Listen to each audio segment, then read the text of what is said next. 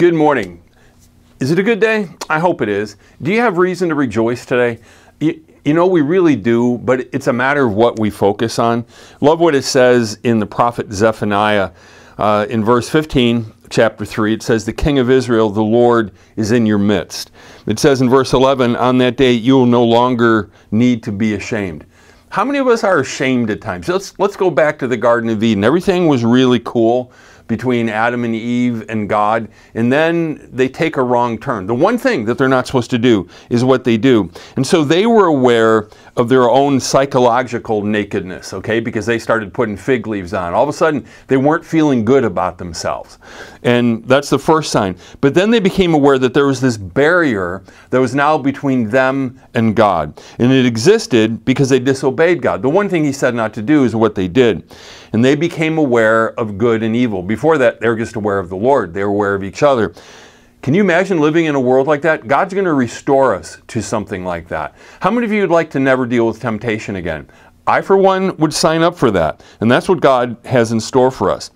But see, when they sinned and then they heard the Lord walking in the garden in the cool of the day, and they'd probably done this many times before, just unhindered relationship with God. But this time they hide. They physically hide. And so the first words that God says are, "Adam, where are you?" I mean, He's still asking that question. He's asking Paul, "Where are you?" He's asking each and every one of you, fill in the blank with your name.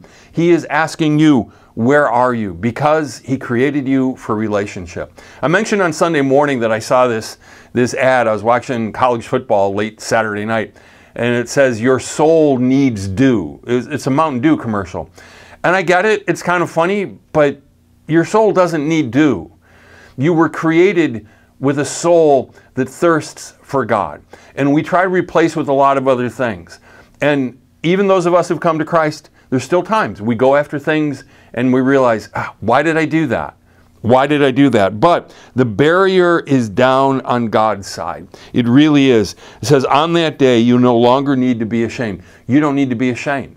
God accepts you the way you are. You might say, "Preacher, you don't know what I've done." I don't need to know what you've done. I know what Christ has done. I know what Christ did on the cross for each and every human being. It's just simply a matter of us grabbing a hold of it.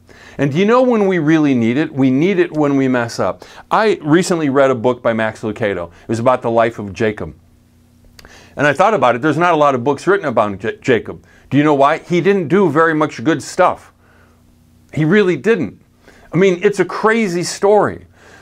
I would say he slightly improves from being the weasel that he was at the beginning of the story. I mean, he steals his brother's birthright. He lies to his father. He lives on the lam. Just so many wrong turns that he makes, and I don't have time for all of them. And God chose Jacob because he was good. No, God chose Jacob because He loved Jacob. Do you realize that today? God didn't choose you because He knew how good you were. He called you and He chose you because He loves you. Jesus went to the cross for you because He loves you. So think about that. Spiritually, we are all descendants of Abraham, of Jacob, and then ultimately that led to Jesus, okay? And spiritually, that's our lineage. But man, it's a really interesting thing to take a look at the lineage of Jesus, because there's some people in there that we wouldn't have picked. We would have thought, man, I wouldn't have put them in there. You know what that says to you and me? That you don't have to be perfect, but you need to believe what the Lord has done. And ultimately, Jacob eventually did.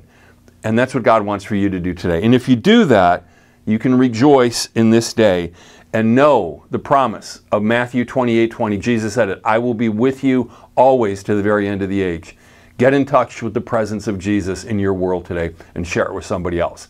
The barrier is gone. God bless you. Have a great day.